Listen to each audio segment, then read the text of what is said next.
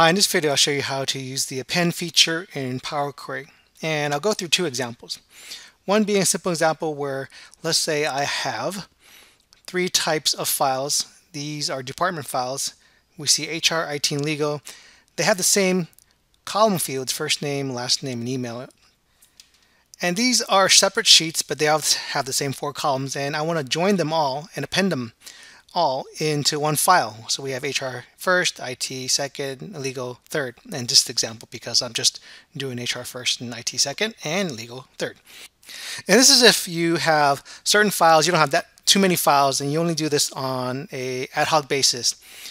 If we are doing this on a reoccurring basis, and you don't want to keep doing this for each file that you get. Let's say you do this on the monthly basis, there's a period. And this is where example 2 comes in, where maybe initially we had Q1 data here and Q2 data, and instead of the department here, I just changed the period here. We have Q1 and Q2, but later on we have Q3, Q4, and then the next fiscal year we want to just add those files into a folder and have Power Query automatically appended at the end. The format's still going to be the same. We have our four columns. Now I showed quarters here, and really you're only going to be doing this 4 times a year, but let's say this was something that's done monthly or even weekly. So you don't want to keep adding the files one by one manually. You just want to put it into a folder and refresh Power Query to do this. So I'll show you these two examples. So let's go into Excel to see how it's done. So here we are in Excel. Let's do the first example where we have our departments. First thing I need to do is load those Excel files into Power Query. So we go under Data, and we go to Get Data from File from Workbook, and this will bring up Windows Explorer.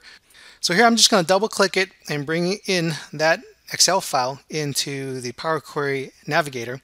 And once that Navigator is open, I'll bring in sheet 1. There's only one sheet in there. You'll see that the first row that it's seen, the first row is this generic column row, and then I'm going to have to do some transformation of this data before I load it in. So click on the Transform Data, and that brings us into the Power Query Editor. Double click that to make it a little bit smaller. I need to bring this as the first row. So under Home, use first row as headers, and that's done. I can click Close and Load. Let's just call this one HR. This one was HR, and we'll change that. Click Close and Load, and this is going to load only as a query. We just want it to load only as a query, and I'm going to have to do the same thing with the other files. So I have only create a connection, click OK. You can see here it's created that connection. I have to do the same for the IT one and then also for the legal one. So I'll just go ahead and speed through this one.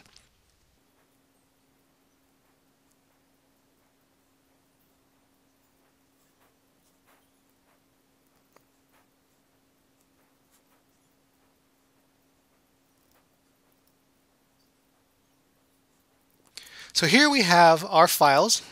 I can just select any file, open it, double click to open it, and under Home, go to Append Queries. Usually it's probably a good idea to append these queries as a new query and don't mess up your existing files. I like to do that. Appended as a new query. It's going to give us a new name. Let's say I only had these two queries in my file. Let's just pretend that I didn't have the legal one yet. So if I just had two tables, I can go and select IT, click OK. This will be the first append. You can see that it's appended it, right? You have HR and IT. Click Close and Load. Let's load it to a worksheet. We'll load it to a table or new worksheet and click OK. Now we have our first append. Now later on, if I wanted to add legal, let's say later on, maybe an hour later or a day later, I want to add it, all I need to do is double click it and append queries. I don't need to do append as new. I just append queries. This one's already there, and the one I have the HR and IT query or file. I want to append legal to it. Click OK, and now that's there. Click Close and Load. It's going to load it here. So that's if we didn't have them all at the same time. Maybe we needed to wait a day, but you can notice that there was an option there to append all three tables. Let's delete this, and we'll see what happens. I'll delete this query. Click Delete, and let's remove this, and you can see right click, delete. Double click the HR query, and then append as new, and I have 3 or more tables. So I can actually add them all here. I have the HR one that's already selected, add the IT one, add the legal one, click OK, and they're all here. Click close and load to the worksheet, and I can just put it into, I'll put a table, and let's put it into a new worksheet. I'll just have it put into a new worksheet. Click OK, and we have that all there. Now, if you wanted to go into the M code, I'll go into something a little bit extra at the end of this video, but let's go into our second example. So to revisit our second example, that was when we had 2 files, each representing a quarter, and maybe later on this is something we did we did on a recurring basis, and we just wanted to add those 2 files in there, and maybe later on in Q3 and Q4 we wanted to put that file into a folder and have Power Query automatically do this. So let's see how that's done. I'll go into data and get data, and instead of getting from the file, I'm going to get it from a folder. Here I've navigated to that folder where I have my 2 files, my Q1 and Q2 file. Select that, click OK. Here, click OK. And here we have a window that is looking at the folder structure and all the metadata behind there. And we need to combine these 2 files. We have our Q1 and Q2 files. So Power Query is nice enough to ask us how we want to combine it. Do we want to combine it and transform it, combine and load and load? We would select the first option where we want to combine and transform the data. So what Power Query is going to do, it's going to do all these other steps in order to get us there. Click on combine and transform data. It's evaluating the query. It's going to bring it in. You can see that it's going to look at the first file as a sample, and we see our first file is our Q1, and we're going to use that and do the transformation there because they're all going to be the same. So we're going to do the transformation there, and it's going to apply those steps to the rest of the files that it sees there, and later on when we pull it in there. So we're going to use this first file as our kind of template. Click OK, and all we're going to do here is put the first column or the first row as a header.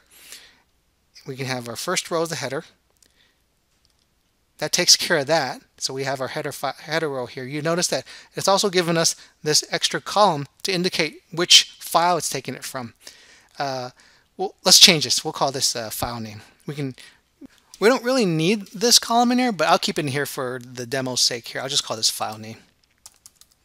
Right? And you'll see that it's picked up the file name Q1 here and Q2 here. Also, it's picked up the header from the second file name, so I'm going to remove that. They're all going to have the same file name, last name, email, and period header column names. So I'll just uncheck that, and it's going to remove that off any subsequent files that you add in that folder. So I'll click OK. We have that there. You can see all the steps that it's done. It's also have all these other helper queries to get us to pull those files from that folder. Click close and load. Let's put this into a new worksheet. New worksheet, click OK. And now we have Q1 and Q2. So as I mentioned before, maybe this is something that happens on a recurring basis. The columns are the same. We just want to put that file into that folder and have Power Query automatically do it. We just click one step and it'll do it for us. So it can be done now because all the steps we did earlier for adding Q1 and Q2 are already there. All we need to do now is put that particular file or any subsequent files into that folder. So here I've navigated to the folder and I have this Q3 file. All I need to do is put that in here, move that into the period file or period folder, and when I go back into Excel, all I need to do is refresh the query. So refreshing the query is fairly easy. All you need to do is go under data, refresh, or in the table where it outputted, I can just right click and click refresh, and the Q3 data will show up now. So that's the second way we can append that data.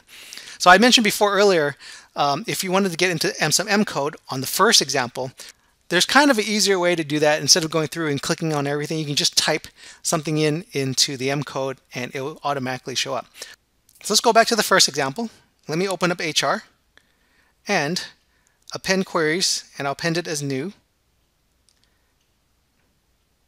And it's going to, I'll just append HR and IT for now. Click OK. It'll give me append number 2. This is correct. We have our first name, last name. This first row is headers. Click and load. I'll load this as a new one. Let's create a table on a new worksheet. Click OK. And we have HR and IT. So how do we add the other one in? Well, if we go back and open up this file and we looked at the M code, you'll see that it just is source. All it did was do this command. This is an M code command, table.combine HR and IT. And the HR and IT, that is the query name here, right? So if we already loaded those queries and I didn't want to do too much appending by clicking anymore, all I need to do is type a comma here, and maybe a space is fine, but you don't really need a space. Legal, make sure that it is spelled correctly, press enter, and it puts it in there. So it's only one step. That's what it's doing, HR, IT, legal.